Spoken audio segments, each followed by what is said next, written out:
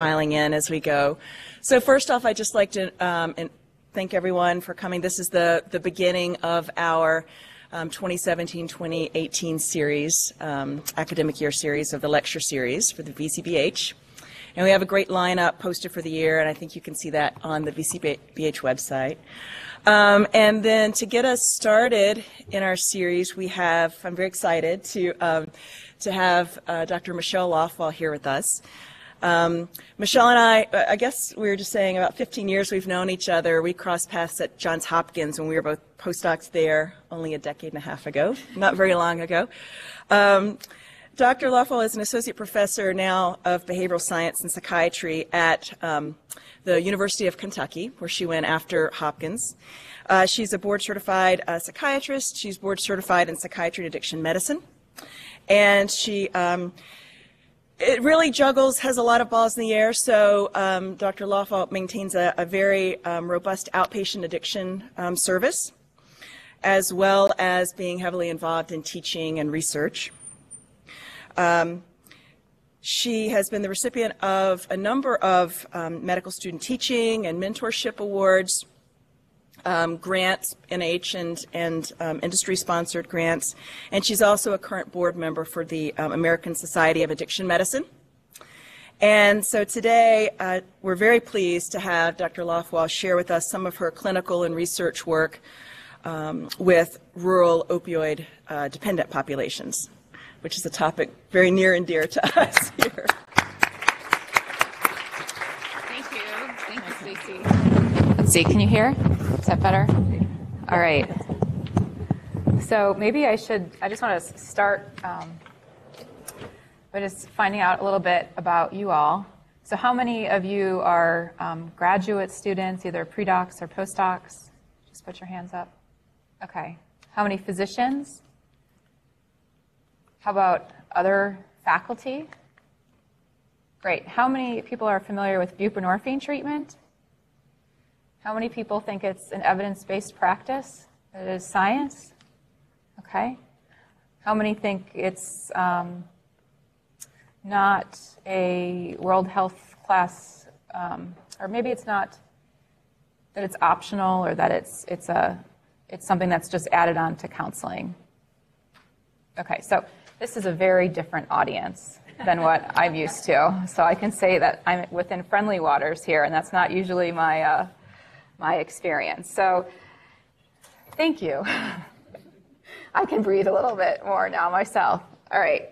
So I'm going to share some clinical research, but I thought that I really feel like history is repeating itself. And since I have been at Kentucky for a while, I need to share the history of the Public Health Service's response to the opioid epidemic in the 1930s, which was in part that they were going to open up 2 hospitals and they were going to cure people. And one of those hospitals was in Lexington, Kentucky. The other one was in Texas, and they called the one in Lexington, Kentucky, the Lexington Narcotics Farm. And the big joke was, where do you grow the narcotics? So they didn't really kind of get like the whole how you name things, marketing is important to really help people's public health back then. I think we still have that problem now with terms like medication-assisted treatment, right? Because doesn't that kind of insinuate that the treatment's something other than the medication? Do we call diabetes treatment insulin-assisted treatment? It's just a little bit of a misnomer, I think. And we have data that show that people who just get really, really great counseling, but you don't give them medicine, that guess what? They relapse and they overdose because they don't have any medication there to block the effects of that illicit opioids that depress their respirations. So they had the Lexington Narcotics Farm, and the idea that they were going to come for the Lexington cure, and that they were really going to cure addiction. But the really interesting and novel thing was that they put research and the patients really together and integrated it, which was a wonderful idea. And this was actually the beginning of what would later become NIDA's intramural research program, that is the National Institute on Drug Abuse. And they had some advertisements for it, and this just really, when I saw this just really rung true to me with everything that I feel like we're seeing in the newspapers now, right? All these victims of drug addiction, all, you know, seeing the patients as victims from the pharmaceutical companies. This was all, Purdue Pharma's fault, and then it's physicians' fault. It's pain is the fifth vital sign. But there's all these people, and we hear about all of them dying and passing away, and it's all very true. And that there's going to be some grand public enlightenment. And then I saw that sun with the rays, and you know what I thought? It's the hub and spoke. Come to Vermont. Right? I mean, really, that was like, oh my gosh. So the cure is not in Kentucky, let me tell you. You're doing a much better job, and this is the enlightenment, I think here. Because this just reminded me of all the wait lists that we have in Kentucky, and people who want to come and that want treatment, and that we're not doing a good job getting into treatment. So what we also see, my mind only let me see the colors of this map once I stepped into Vermont, which is in 1999, look how blue the country was, and that the hot spots of red, which were the opiate overdoses, and these, the blue is, 0 to 2 age-adjusted death rates per 100,000 of overdose death rates. So most of the country is not having that much overdose death rates, but by 2014, most of the country is no longer blue. It's a lot more red. And the overdose death rates have just really spread, and it's really hard to find an area of the country that's not affected by overdose death. Close to where I'm at, so I'm here in Kentucky, probably like right there, we call it the Bluegrass region, but right in Indiana, about a year and a half ago, there was an HIV outbreak in a little town called Austin, Indiana. And their HIV outbreak was due to injection of hydromorphone. And it was prescription medication, and they had higher rates of HIV than sub-Saharan Africa, and the CDC was very concerned. SAMHSA came into this little town, and they were so concerned because it was on a major freeway that was going to hit the rest of the South, that it was just going to spread. And this led the CDC to then consider doing a study about where was the next Austin, Indiana going to be.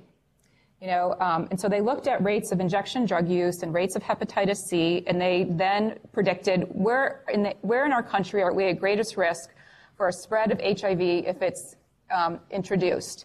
And they identified 220 counties. These are all primarily rural counties. And you can see that the Appalachian region continues to be a significant problem. Here you are in Vermont, and you have a little bit of issues here, but your close neighbor, Maine, has a lot of problems as well. So this is maybe your hepatitis C, HIV. You're like, you can draw this connection to the IV drug use. That's not a big thing. But the next thing was something that I don't think that y'all are maybe thinking about, or that maybe your colleagues in hospitals are seeing, but they haven't necessarily drawn the connection or realized that there's something that they can do about it.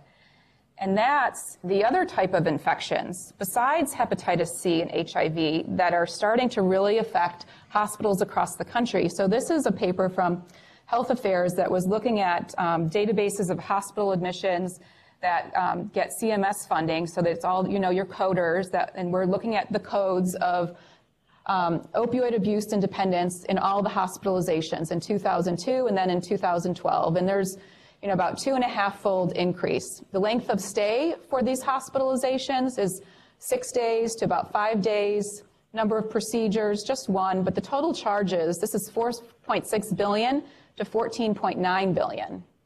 Okay, I can just tell you medical charts are not very good. Physicians are not very good at documenting addiction, opioid abuse or dependence or other things. So this is an underestimate.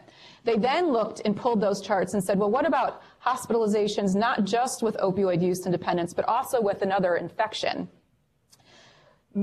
Fewer, but a significant increase over time. And the length of stay here, now, this is unheard of. Lengths of stays in our hospital systems, they're always trying to be close to 3-4 days. You're in, you're out, to turn over those beds and to get them to a step-down facility if they still can't go home.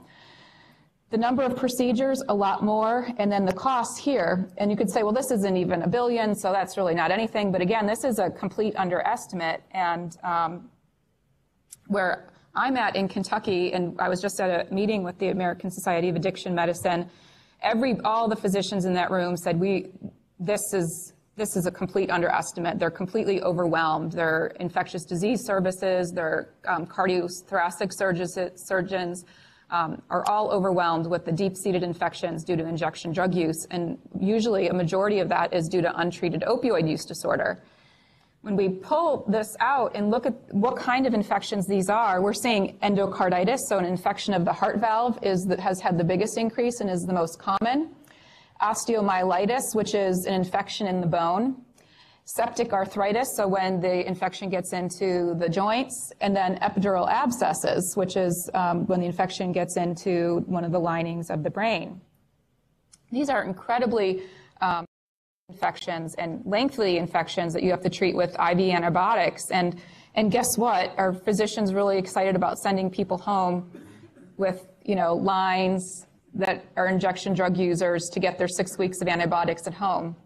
No, they kind of, don't want to do that. They're really worried that they're going to inject at home right through that line. But the idea then is that, well, we'll keep them in the hospital that whole time. The whole premise besides that is that they're not going to use if they're in the hospital. Really? That's not true, right? So, I can just tell you that we're suffering a lot with overdoses in the hospital, in the bathrooms, right outside. In Kentucky, we have the right to vote. So you want not the right to vote, the right to smoke. The right to smoke and the right to vote are the same in Kentucky, okay? So when you want to smoke, you get to go outside and smoke anytime, really, that you want. And so it's kind of a sad scene to see all these people with really serious infections and quite young as well with their IV poles, and they're out there, they're smoking. But they can also easily walk across the street to the speedway, and you can see a little interaction between a car, and they can get heroin and then bring it back into the hospital and inject in the bathroom, and then you can have someone coding and needing Narcan within the hospital. So this premise that it's safer to have them in the hospital also really is a fallacy in my mind. So this is all, as a physician researcher, I'm really excited. There's all these questions that we can answer and new providers that we can be trying to engage and get to see that this is a disease that is worthy of treatment and help us have a voice to really get the science, what we know works, into our patients. So I thought that I would try to focus on some of our research, some that's well cooked and has been published, other that I'm trying to move in the direction, and that is really at a very early stage with chart reviews and trying to illustrate how you can maybe try to encourage getting some of maybe your young healthcare providers that are providing primarily clinical care but want to stay in academics. Maybe you can get them hooked, and that you can really have that crosstalk that I think is really needed, since all the patients, the patient with endocarditis, you can't separate their brain and addiction from their heart. And, this whole idea that with our insurance system and the healthcare system, it's all becoming more specialized, but it's still the whole person. We still need to treat the whole person. And then I was just going to highlight some of my favorite people that I've met and have really, I think, hopefully will be contributors to us moving forward in positive ways. So most of you raised your hand knowing what buprenorphine treatment was and appreciating that there was a really strong evidence base for it. So I'll just review this quickly, and you can ask questions at the end or, shout something out too. We're a small enough group, and I'm used to a rowdy crowd. So don't hesitate. We'll have fun. So literally took an act of Congress called the Drug Abuse Treatment Act of 2000 to allow physicians in outpatient practices outside of licensed opioid treatment programs to prescribe buprenorphine to people who had opioid use disorder. So access has expanded. It had originally just been physicians, but now it can be nurse practitioners or PAs, and there's a bill in Congress that's going to try to extend this to nurse anesthetists and midwives. So the cap initially had been at 100, but now it's 275. So there's really an understanding that we need more treatment and not less, and that it's not rocket science, that you don't have to be a physician to do this. Interestingly, also, perhaps not surprisingly, This Suboxone, the first drug to enter this space as a buprenorphine product, has exceeded $1 billion in sales. So this has brought a lot of interest from pharmaceutical companies to develop different formulations. And we can see from studies in Baltimore City by Robert Schwartz, so Baltimore really met treatment upon demand and was able to show a decrease in heroin overdose deaths with treatment expansion. But, and the big but, is that it's widely misused and diverted, and this has really created a barrier to treatment expansion. And so there have been two different paths to this. Vermont has taken, I think, one path, which is seeing that we need to expand treatment more. It's a life-saving medication and hasn't necessarily seen diversion as a reason to clamp down on treatment, and making sure that it's quality treatment. And Kentucky and a lot of other states have seen it as, these are still bad people, they're doing illegal things, we need to put them in jail, and the doctors who are prescribing them, we need to regulate them more, and it doesn't matter that we can say, hooray, we've decreased the number of uninsured from 14% to 5%, but it doesn't matter that we still don't have enough physicians or providers that will accept Medicaid, that there's no relationship between all of these things, or the idea that someone wants to get medication and they can't, that they would buy it off the street is illegal, and they aren't fully appreciating that. So with that, this is just another reality that I've become more vocal, because in my state, I think we've been going down in the wrong direction for a while. And the reality in my state is that you can go outside of a courtroom and see a posting like this saying, Suboxone users, if you want probation or diversion and you're on Suboxone, you must be weaned off by the time of your sentencing date. So, major and minor signs of ignorance, right? And if you haven't seen this actually made it into Jason Cherkis's article called Dying to be Free in the Huffington Post, and really highlighted how, frankly, it's discrimination. It's a violation of the Americans for Disabilities Act, how this just is going around across the entire country. And so this is kind of the reality that I'm dealing with. So it's not uncommon for, regularly I have to write to a judge or have to write to someone in family court that, yes, they're on their medicine, and that's not a reason that they don't get to see their children, or yes, they violated their probation. I have no problem with them coming to do their weekend in jail, but I do have a problem with you not letting them stay on their medication that I've prescribed them. So, I've actually had a judge decide not to put them in jail because he realized that I was not going to back down. And so he kind of let him off of the thing rather than try to fight. And so it's very, very interesting. And we are seeing some positive movement with more desire for education among the judges. And I think things are starting to turn in the right direction, but this all takes time. So there are two medications that I wanted to talk about. One is, and these are both long-acting buprenorphine products, and I wanted to talk about them because I think that they get around some of the issues that people have with non-adherence and diversion and misuse, just by the fact that they're long-acting products and you don't need to prescribe a daily oral medicine on top of it. So one is the 6-month sustained-release buprenorphine product, and this has already been approved. I'm just going to start with talking about this one. It's called Probuthen. You may have already heard about it. It's a solid matrix subdermal implant, so it gets implanted underneath your skin in about a 10 to 15 minute procedure, and they're these little itty-bitty like matchsticks. So they're about 1 inch long, and they are basically the diameter, a little bit larger than angel hair pasta. And they go in like uncooked angel hair pasta, and when they come out, they're like al dente. Okay, so each rod has 80 milligrams of buprenorphine in it, and you implant 4 of them in like a fan-like manner. No stitches are required. You can actually feel them under the skin, so when they come into the office, you can make sure that they're still there, that the person hasn't taken them out and tried to dissolve it to get buprenorphine out of it. And they release the equivalent of about 8 milligrams or less of Suboxone equivalents a day for up to 6 months. And then after the 6 months, they have to be taken back out, and you can put in another set. This is intended for stable patients who are doing well on buprenorphine naloxone already and are at a dose of 8 milligrams or less. So that's its FDA indication. And the study that was a pivotal study Dr. Sigmund was involved in was a 21-site study, and it was outpatient, randomized, double-blind, double-dummy, 6 months. Patients were randomized to one of two groups.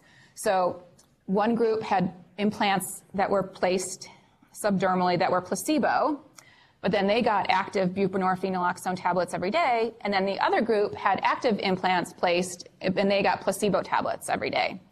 And they came monthly for visits, and then there were 4 additional random visits for urine testing as well. There were a total of 10 urine tests over the 6-month study.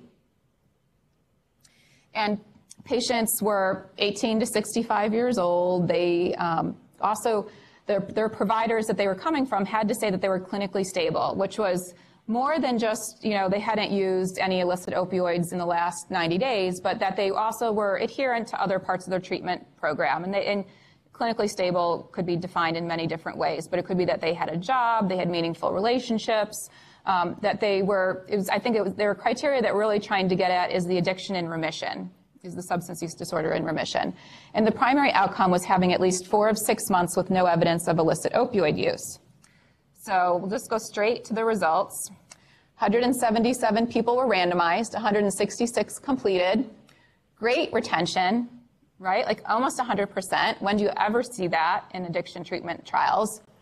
And this, the primary analysis showed that 96.4% maintained 4 out of 6 months without illicit opioid use. The sublingual group, 87.6. Now, since this is an active comparator, it's a non-inferiority trial design. So this is the p-value for non-inferiority. The secondary analysis was actual abstinence over the entire 6-month period, so having all 10 of those urine tests that were negative. And that showed 85% in the implant group and about 72%. This was a priori defined to be tested for superiority, and this did met the criteria for superiority of the implant. And these are just the numbers needed to treat, which are pretty decent. So this ended up getting published just this past year, and the FDA approved it in May of 2016. So I've been trying to use this. I have this with several patients now, and they just love it. And I think one of the benefits that I see is some of them do live farther away. And if it's, bad weather, they call, say, can I reschedule? Yes, I'm not worried about them running out. I have, our state regulations require that we only can prescribe until the next visit. So if someone has any sort of emergency, it always ends up being chaos. Can we call in some? Are they lying to us? What else is going on? It's, it's just, it's not efficient. So that has been nice. And then the patients that have had it now have also said that they just notice a difference that they're just not having to think about taking it every day, setting their alarm to take it or worrying about where it is. I mean, these are stable patients. These are kind of like our perfect patients that are employed. Many of them have jobs like with sales, so they don't have to worry about traveling with it. They put it in their baggage that's checked. Do they bring it through security? All those kind of questions. So it would be nice to see this used more and, maybe some research to see about, how much stability do you really need? Could we be doing this with a little bit less perfect of patients? And, what if someone's really, really stable and perfect on 16 milligrams? Could you give them 2 sets of rods or give them 1 set with 8?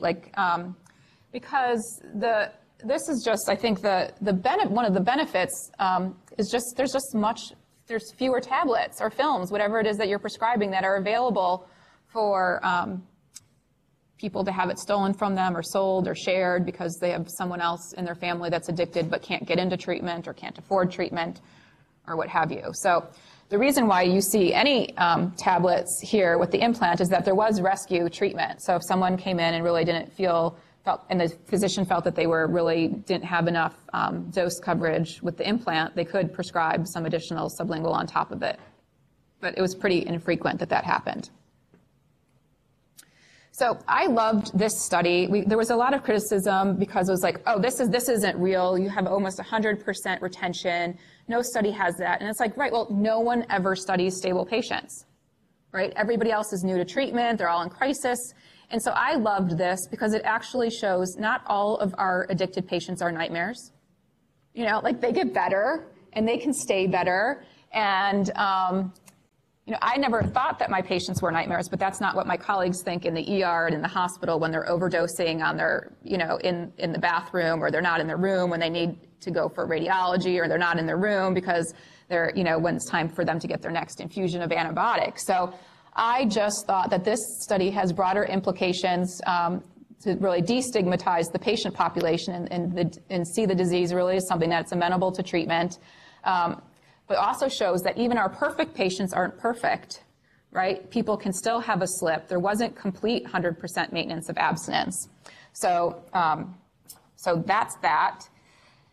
And now I want to talk, so our new partner here, so I'm a psychiatrist. I was not going to be putting in, using, you know, cutting blood, stitches, was not going back to that. So I needed to find someone who was going to do this for us. And unfortunately, I was able to find a physician in radiation medicine who I would have never really thought of that specialty before, but it was the perfect specialty because they're used to implanting radioactive material into really diseased tissue for cancer. So this was a piece of cake for him, and he loved it. He became actually a master implanter. He had no adverse events relating to implantation or extraction. And he ended up going across the country teaching a bunch of other physicians on how to do it. So it was a win-win for both of us. So now I'm going to talk about, I think this is really exciting, the weekly and monthly depot buprenorphine product. I'm going to talk about one that's being developed by Braeburn and Camarus. But there's another product also that's very exciting that's being developed by Indivior. And I think what's particularly exciting is that one is being reviewed by the FDA on October 31st, Halloween. And the next one is being reviewed November 1st, the next day.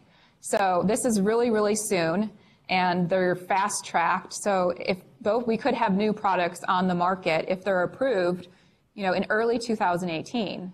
So I think this has really a huge ability to change the way we're practicing and get more people into treatment. So there are two studies I want to share with you. One is a phase 2 inpatient laboratory study with the Depot weekly product. And the goal here was to show that it can provide opioid blockade, that if someone has the weekly dose, that it can block the effects of an illicit opioid, because that's what our patients are going to do. They're going to lapse and they're going to relapse. We want to make sure it's safe and that they're blocked just like they would be with regular buprenorphine transmucosal product. So this is what it looks like. It comes as prepackaged. It's a very small volume. None of the doses are greater than 0.64 mLs. The needle is 23 gauge, so it's really tiny also. And it uses this fluid crystal nanotechnology. So once it becomes in contact with water, it develops a little outer capsule. And then it slowly degrades over time to release the buprenorphine over the intended treatment period.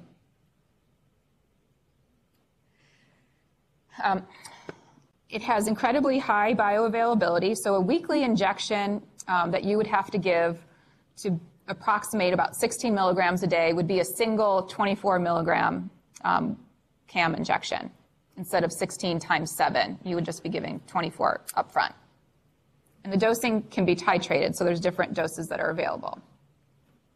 So the way this inpatient study worked is people were screened outpatient first. They had to be 18 to 55, have moderate to severe opioid use disorder, be physically dependent as well, and have a history with intravenous or intranasal use of opioids, but otherwise healthy, and they could not be seeking treatment. And that was because we were going to be exposing them to opioid, and you wouldn't want to do that to someone who is treatment seeking and trying to stop. So first, we had to make sure that and this was a study that the FDA helped design because it was going to be part of the new drug application for this product. And so the FDA really wanted to make sure that there was opioid blockade. So there were set criteria ahead of time. And there was an initial phase before people were randomized that they had to show that they weren't placebo responders. So this was called the qualification phase. Patients, or not patients, but these non-treatment seeking adults with opioid dependence as well as physical dependence are admitted on our inpatient residential research unit. Because they're opioid dependent, we don't want them to go into withdrawal, so we maintain them on morphine, 30 milligrams 4 times a day orally for at least 3 days, and then they undergo a series of hydromorphone challenge sessions, or dilaudid, and they're given a single dose on each day in a randomized order. They may get 0, 6, or 18 milligrams. Each patient is exposed to each dose, so it's a within subjects design at this point to make sure that they are not having a placebo response. As long as they demonstrate that they're not having placebo responses to the active doses, then they get randomized. So what they do is they get randomized here to get either a weekly injection of 24 milligrams, which is approximately equal to 16 milligrams a day, or 32 milligrams of the weekly injection, which is approximately equal to about 24 milligrams a day. And so now at this point, it's parallel. So now this is after randomization, 22 people. So this was conducted at 3 sites. It was led by Dr. Sharon Walsh at UK at the Center on Drug and Alcohol Research. 22 people received the 24 milligram weekly injection, 25 received the 32 milligram weekly injection, and it's supposed to last for 7 days. So they wanted to show that it works in the beginning during those first 3 days, and that it also is still working and still blocking at the end before you get your next injection. So they repeated this exposure to each of these 3 doses twice, once on days 1 through 3 and again on days 4 through 6. They then got another injection of the same dose that they'd received previously, and they did the same thing because they're looking to make sure that there's no safety problems. PK, they're also doing some PK in this study too. And then they're discharged, and we follow them up. So this was the primary outcome measure, was on drug liking. So the volunteers are asked, at this moment, my drug liking is, and there was a bipolar scale, so 50 is neutral and 100 is extremely. And you can see here, this is before randomization, so people are just maintained on morphine at this point in time. And they're given placebo, and then this is your 6 milligram hydromorphone injection, your 18 milligram hydromorphone injection. You see a nice dose-related response and liking for it. They are then randomized, so they get their first injection here. This is the first 3 days after the injection, and then the last 3 days after the injection, but we're just looking at the doses in their order, even though these are randomized. And you can see that there's a very diminished response, so they're approximately neutral, and this did meet the FDA's criteria for opioid blockade. They then get another injection here, and that is repeated again, and you still see the sustained opioid blockade. So summary from this is that this is good. Opioid blockade is important. This is one of the mechanisms by which overdose death is prevented. Also, when they were randomized and they got that first dose, there was no initial test dose of sublingual. So they went straight onto the induction dose. So this is just kind of important to know for clinical practice. Of course, though, this is an inpatient double-blind study, so things can happen a little different in an outpatient setting, but nice to know there was no precipitated withdrawal with going on to 24 or 32 directly. But then you could say, well, this is all great, but what about its effect on illicit opioid use? What is going to happen in the real world with patients? These were not treatment seekers. So we have a study for that, and Stacy was involved in that study as well. And this was also randomized, double-blind, double-dummy, using an active control as well.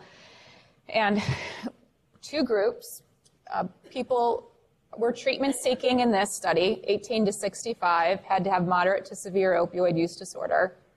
And they get randomized to the kind of normal standard of care, which is sublingual buprenorphine naloxone every day for 24 weeks, or they get randomized, and here they're getting placebo injections, or they get randomized to the CAM injections. For the first 2 weeks, it's a weekly injection, and then it's a monthly injection in phase 2. And of course, this is matched, so they're getting monthly injections of placebo and weekly injections here.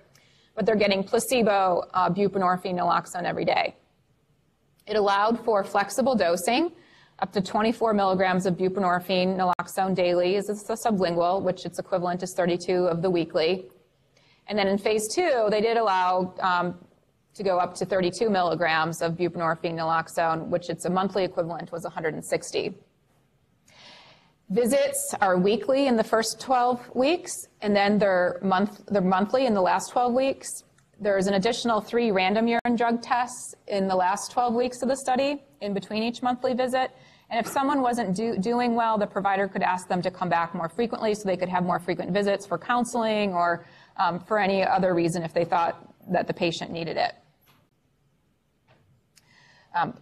VAS scales about needing to use opioids and craving for opioids were also asked about. The COWS was done, the clinical opioid withdrawal scale, as well as the subjective opioid withdrawal scale at each visit.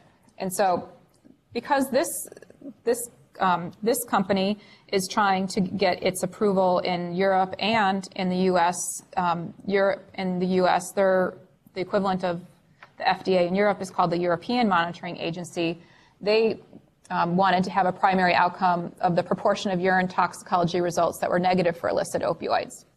This is in contrast to the U.S. Drug Administration, which wanted a responder rate, which the FDA decided was going to require 9 illicit opioid negative urines that are supported by self-report. So that means that the self-report, they have to say, yes, I didn't use. The self-report could only basically undo the illicit report. So if the illicit drug tests said nothing's showing up, but if the self-report, the person said, yep, I used heroin, that became a positive test result.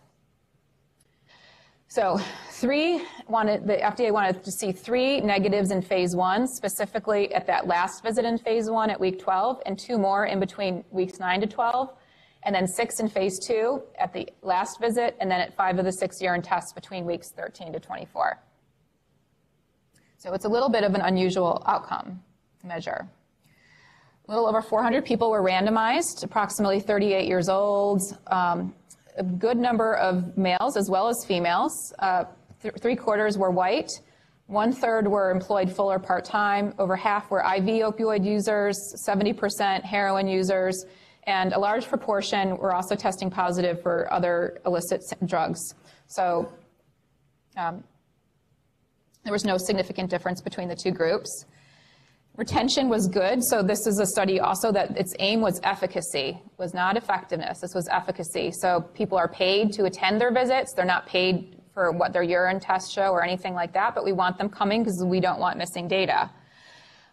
So retention was about 79% at the end of getting weekly injections, then about 70% at the end of phase 2, which is when treatment ends. They then just enter into follow-up where they can enter into standard care, but now, and then we had 60% there at the end. The total days of medication exposure, not different between the 2 groups. The primary endpoints, the FDA responder rate, and this is a non-inferiority trial also. So I had learned a lot about non-inferiority trials because the first time I saw this, I thought, oh no, it's crossing, it looks like it's crossing 0, and I'm sorry that I didn't switch these to white. But this line here is crossing 0, and I thought, oh, this is so heartbreaking. But that's not the case. That would be if it was a superiority trial. So actually, it's a non-inferiority trial, and the pre-specified margin for safety was 10%, and so it's way to the right of this. And it's actually, what it means for non-inferiority trials is that when it goes to the right of 0, it favors CAM, and when it goes to the left, it favors sublingual. But still, it's the p-value is only for non-inferiority. So, but overall, not a robust response rate either. The European Monitoring Agency, which looked at all the urine tests, so remember, the FDA is really only looking at urine tests starting at week 9, right? They're ignoring the first 8 weeks of the study. But the European monitoring agency is looking at all of them over time. You have a better response rate here, about 30% with buprenorphine and just a little bit over 30% with subcutaneous. Again, not inferior. We allowed 11% margin. There was a secondary outcome that was pre-specified to be tested for superiority if the primary was shown to be statistically significant. And this was the cumulative distribution function of the percentage of opioid-negative urine samples supported by self-report that were negative. And so here, the FDA still wanted to allow a grace period, this idea that, people are being titrated to the right dose initially and that we need to be forgiving of early illicit drug use in the beginning. So the urine tests that were looked at were only over weeks 5 to 24, and then for each individual, you figure out how many of those were negative, and then you put it into SAS and you do a probability function, and this is what you end up seeing. So you have the percent of your participants here, and then you have the probability of the illicit opioid negative samples here on the y-axis. So this is the 50% line, or actually the median, because 50% of the participants are above and 50% are below. And what you see here is that the median is a little about over 20% illicit opioid negative in the CAM group, and that the median for the sublingual group is actually 0. When we just look at the raw data, which is what Stacy and I like to do, and then this is the raw data over time, where you can see that the CAM group is the black group, that there is a higher rate of illicit opioid-negative urine samples. This is really hovering about 30%. And here's your sublingual group. And these time points here marked by the black asterisks are just indicating that there is a significant difference between the two groups at this point in time. Looking at craving, so this was important because I think a lot of us are always worried that if with a depot product, how long is it going to take for the craving and withdrawal to subside? And what we saw is that craving was high on the day of randomization before they got their injection, score of about 78, and that this is the day after where it's greatly diminished, and then this is 3 days after. So it really goes down quickly, and it's the same as the sublingual group.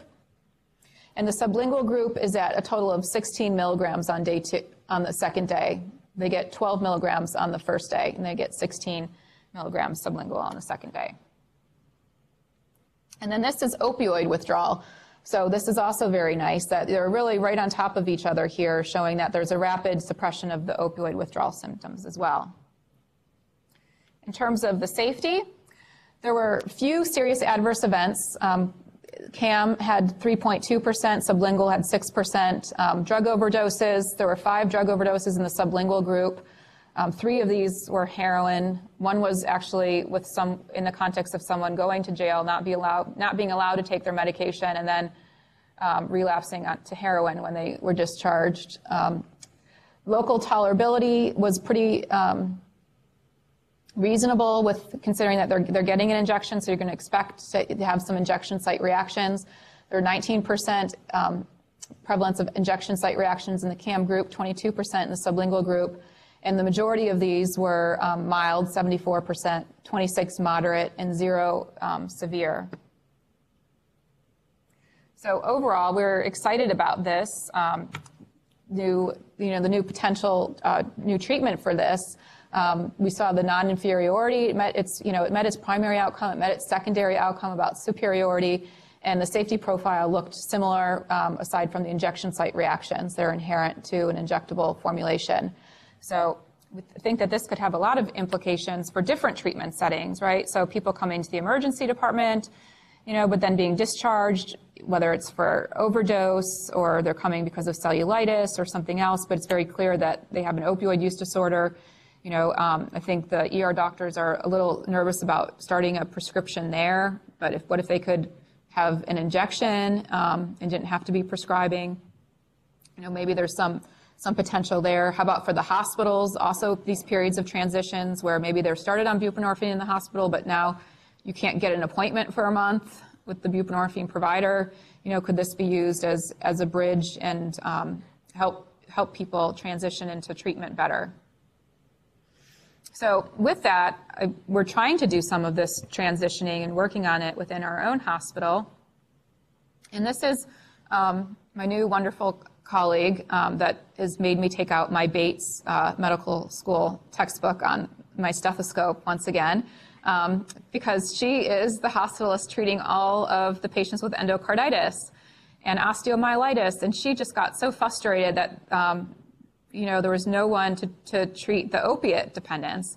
And so really, this is kind of the scenario of what happens, is that they're injecting and they get an infection in their heart, and then to treat the infection, you need to get the antibiotics right into the heart. And so in order to do that, they put in this indwelling catheter, and it comes out here. This is actually what it looks like. They call it a PICC, a PICC. And there's 2 ports here so that you can draw blood and you can also infuse your antibiotics through there. And you usually have to have antibiotics for 6 to 8 weeks.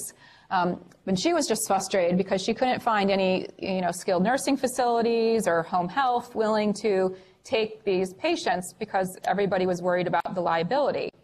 So they were staying in the hospital. And so we encouraged her to write it up because we were seeing a number of patients basically returning to the hospital after very costly admissions, just relapsing. But, they're on Medicaid, and we've just spent probably $400,000 just giving them a new valve, and no one can figure out how to get them maintained on buprenorphine, which is what, $16, $20 a day.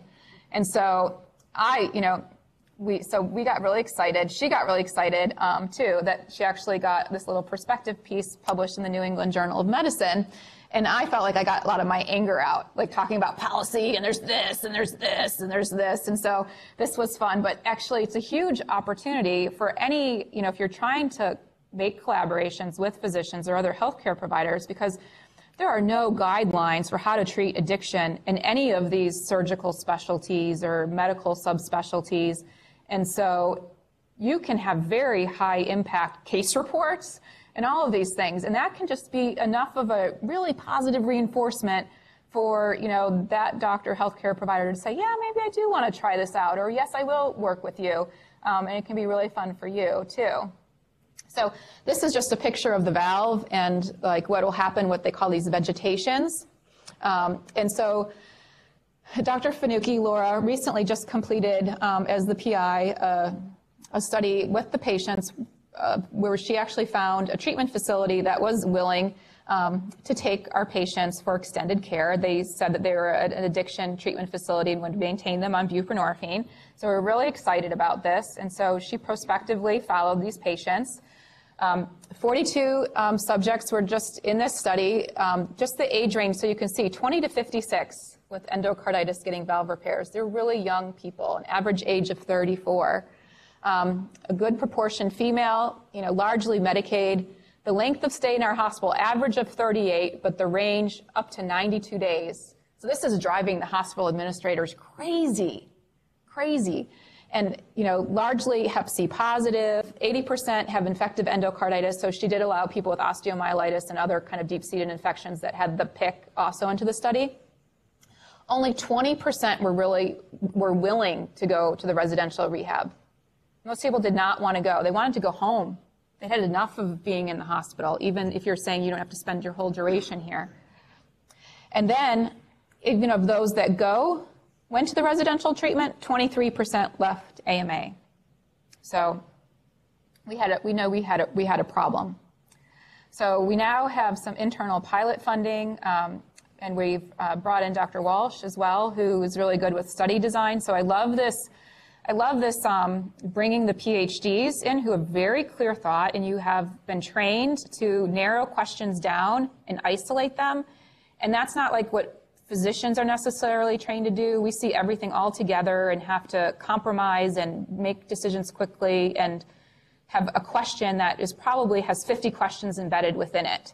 And so I think bringing together the scientific rigor with the clinicians has just been a really beautiful thing. And I kind of just think of myself then as a translator. Like I know enough research, I know enough medicine, and I can kind of bridge the gap between the two and have a lot of fun. So this study that we're doing now this is for patients who have endocarditis and opioid use disorder that are wanting treatment with buprenorphine. We will initiate everyone on buprenorphine in the hospital, and then they get randomized to either to stay in the hospital for the full duration of their antibiotics through their PIC, or when they're medically stable, they get discharged to me 3 times a week, and they're giving themselves the antibiotics through their PIC that we help arrange with other services. So the clinical question was it safe to discharge them early? Because we were having this idea that people don't use in the hospital was false, and they weren't really getting great treatment there. We need to get them back into their community, and they're young, and they have families, and they want to get on with things. So this is what our plan was. So recruitment has been, we can't really keep up with recruitment, which speaks to how many endocarditis cases we have. And the results to date, I'll just say it's very easy transition within the hospital to buprenorphine. People feel better immediately. We're not having any problems with precipitated withdrawal or with control of pain. There was a lot of concern. How can we control their pain? I think everybody's hypersensitized about pain. It's just very overwhelming need for services. Rapid opioid absence. So I'll say, like, ongoing opioid use has not been a problem when we're testing people 3 times a week, and they're attending all their counseling. They're coming. They're really excited to be in the trial. And it's been really, really rewarding to the providers. And we're starting to see like there's a little bit of a culture change on the services where we're recruiting from, because we're able to like go back and give them feedback that the heart valve repair that they did, they're still alive, they're doing well, because they're just seeing people over and over again at their worst of their worst, and then they see them come in nearly dead, and they think they've just wasted their time and that they're wasting everybody's money. And we start hearing things about, well, why should we, this is taxpayer money, why even do the valve repair? Maybe they need to be abstinent before for so long before we do the valve repair. So that is one thing that has just, I think, is just important and a nice consequence of the research too. And then I'll just say that we're trying to do something similarly with NAS in our OB providers. We've had a huge increase in NAS in Kentucky, probably like the rest of the country as well. And we had a young obstetrician who was from Kentucky, but then did her fellowship in MFM out east, came back and said, what are we doing? We're not doing anything. We need to be providing addiction treatment, and this would help with NAS. And so you would think that, maybe you need an organizational system that looks something like this to start a new service. But there were 2 very, very committed providers, both Agatha Critchfield, she's the high-risk OB, and Kristen Ashford, who had been a labor and delivery nurse. She went and got her PhD. And between the 2 of them, they just did it. They just did it. And I got to kind of just watch and help make some protocols and answer some questions along the way. And then they found this wonderful neonatologist who volunteered her time, and they are having great results. And now Kristen obviously had her PhD, so she was doing research already, but Agatha now is writing a K award, and she had never thought that she would be thinking about that. Just have to hit it. Okay. And so this is not research, this is just their clinical outcomes, but I think that this was our way in. Like if I had gone in and said, do you want to do this research study? They would have said no. I actually went to Agatha to be the implanter for the Probufene, and it was like, no, why would I want to do that? It was like, her thing was patients, the patients, and that was like, yeah, she got how it was collaboration, it was research, but it wasn't close enough to her. So this spoke more to her, and I think that's how a lot of physicians or other healthcare providers could be. But we're having great outcomes. They report 97% of the babies cared for by their mothers had no NAS medication treatment required. These are the moms that are on buprenorphine. The length of stay is approximately 6 days with care by mother versus 23 days in the NICU. So the neonatologist has also been really good about advocating for rooming in with the babies, getting the skin on skin and all that, and seeing a lot more breastfeeding when they're rooming in together rather than otherwise, and that 90% of the babies are being discharged into maternal or family-supported care. And so this has been good, too, because the state is listening and is trying to support them so that they can ramp up with numbers, and they're now just submitting these to journals to try and get some publications and get more into research. And so I don't know if this is going to work, but okay. Well, so they interviewed one of the patients, and this was that was in this program. It's called Pathways, which also includes beyond birth. So after birth, they're holding on to these women to try to, because they see it still need the need for different variety of services. And this young woman, Kelsey, she said, where would you be without this program? This is Kristen asking her this. And she said, I'd be either dead or in jail because I'm a repeat offender and was carrying a lot of guilt and shame. What would you like to share? And she says, well, I get emotional because my children have a mother. My 9-year-old never had a mother, but my son will never be without his mother. I can fully protect my children now. I'm very thankful for Pathways because I'm here and I'm not just wandering around existing. I'm living a life and it's very beautiful. So, so in summary, I think we've tried to hit upon a bunch of different things. And so that's kind of how my mind is too. I kind of feel going in a lot of different directions. But overall, I think the message is that I'm seeing really to improve the public health is that the research has got to get integrated with the clinical care. And that there's these amazing opportunities, and you all are at the forefront of doing all of this as well, and that hopefully there'll be even more opportunities with some new formulations available in the new year. And my acknowledgement, so Sharon Walsh is my mentor, so she's been the person that's really taught me how to do research and understand a whole lot of different things. And then our statistician, Paul, and then these people that I've just talked to you about that I'm working with closely. And with that, I think there's a little time for questions.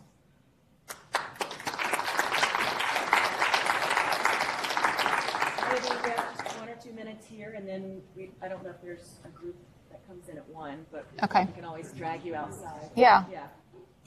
Any questions for Michelle right now? You can be brave. All